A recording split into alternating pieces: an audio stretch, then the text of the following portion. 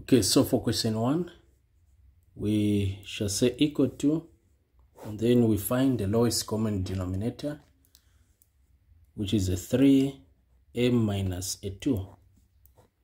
And here it's a 2m minus a 3. So this is the lowest common denominator. And from here we multiply. So this will be multiplied by this. That is 2m minus 3. And then this also will be multiplied by this. But let's remember that there is a minus sign here. We have to put it here. And then the 1 will be multiplied by this, which is 3m minus a 2. Like that. Okay. So now from this stage, we say equal to 2 times 2m. This will give us a 4m. 2 times negative 3, that is negative 6. Then here minus m plus a 2. So this negative 1 by 3m, it's minus 3m.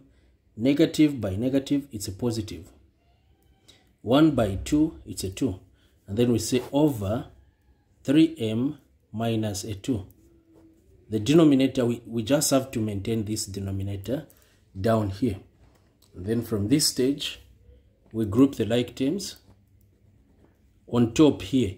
So for the denominator, don't do anything. So you just say 4m minus 3m, and then minus 6 plus a 2.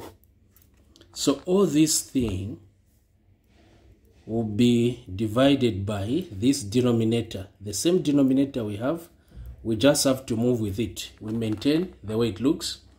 And lastly, we clean up our work. We've got m minus a 4 here, because 4m minus 3m, it's m. Okay, that is 4 minus 3, it's a 1, and then you maintain this, so it will be 1m, which is the same as a m. Negative 6 plus 2, it will just be a 4, or negative 4, so to say.